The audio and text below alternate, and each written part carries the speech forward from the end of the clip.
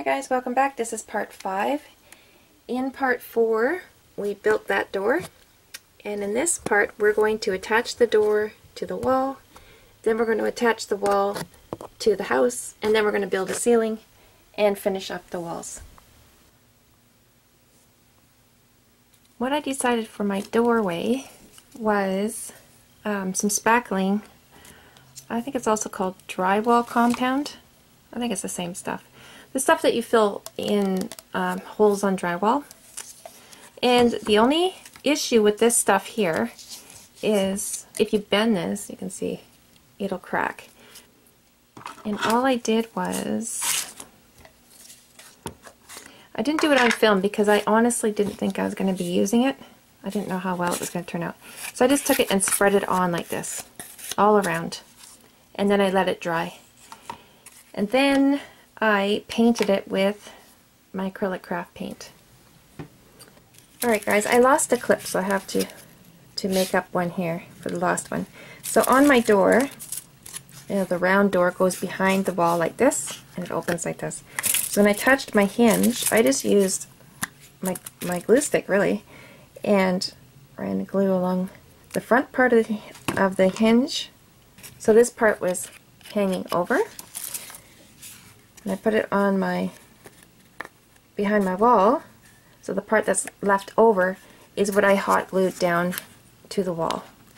So I put hot glue underneath this part here, and then masking tape over that.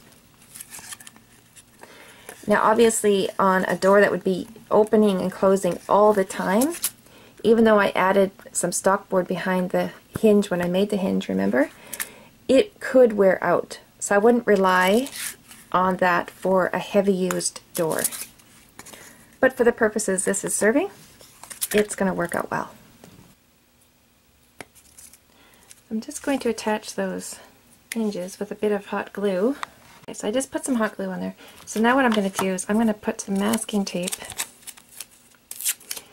over each of them, because if they at all get heated up, they will melt and then they'll fall off. So I'm just going to put my masking tape, and that will hold them in place if the glue ever melts, and then they'll harden again.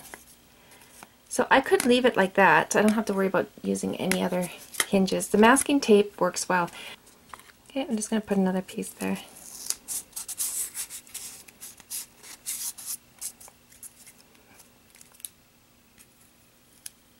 Alright, so now we're going to attach it to the top of the stairs. I know this is a bad angle, but I'm just going to get this in place, and then I'm going to turn the camera so you can see better. I'm going to hot glue it in place just so the hot glue holds it in place for me. It's like a second pair of hands here. And I'm going to add more material around it once I get it in place. I'm going to put some tape there.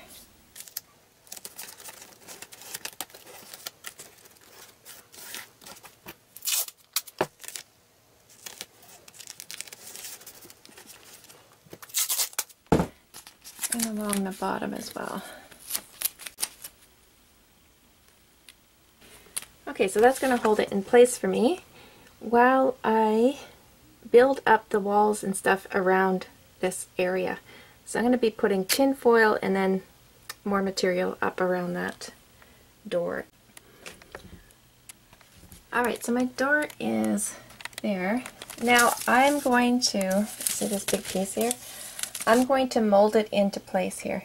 And I can't do that on film because it's just way too difficult. All you're going to see is my hands. So it's going to start back here. So a piece of it's going to come right back here. I'm going to glue it and tape it in there, and then up along the ceiling. And then I'm going to cover it all with masking tape. So I'm going to do that off film because it's just way too difficult, and that's all you're going to see is just my hands in the way. So, and I'm sure none of you are going to be doing this anyway. I'm just trying to document how I'm building my house. So this is how I do it. Sometimes it doesn't make sense, but in the end it all comes together. I got my ceiling attached, and now I'm going to cover it all with masking tape. There's all my masking tape has been applied, and I applied it up here as well and back here. Even though we're not going to see this part, I still want to cover it and add to the strength of the ceiling. So now I'm going to do a layer of paper towel dipped in glue, and I could use newspaper. I could definitely use newspaper, but I'm just used to working with paper towels, so I'm going to do it that way. I need to cover up my stairs so the glue doesn't drip on there. And I'm going to cover up here with paper towel as well, even though we're not going to see it. Like I said, I just want to add to the strength of the piece. Alright, my paper towel is now drying, and I just wanted to show you back here. This is how I did things in the gnome home too. It looks like it's not very stable when I attach something, but like I said, I work the material into everything that I'm doing. So like building blocks again, everything is kind of overlapping each other, and this is going to be very in place once this paper towel dries. So it's been hot glued, and then a layer of masking tape, and then a layer of paper towel dipped in glue. And again, I could have used newspaper for this part, but I just prefer paper towel. So I did the ceiling as well, and it wraps around this floor up here. So now I'll set my fans on this and let it dry. Okay, so I've tilted my house back because there's so much shadow you can't see, so I have to tilt it back. The ceiling is done. So after that paper towel was dry, I spread this stuff all around it.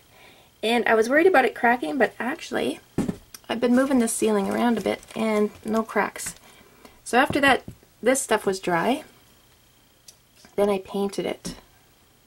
So once my ceiling was done and I was happy with how that turned out, I decided to cover my wall with this stuff as well.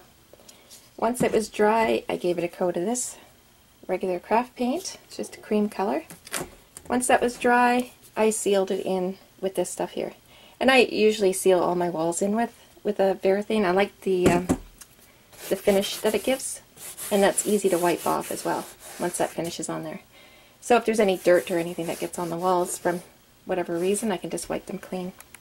Alright guys, we're going to end the video here, and you can head on over to part 6, where I'm going to show you how I built the frame for this door.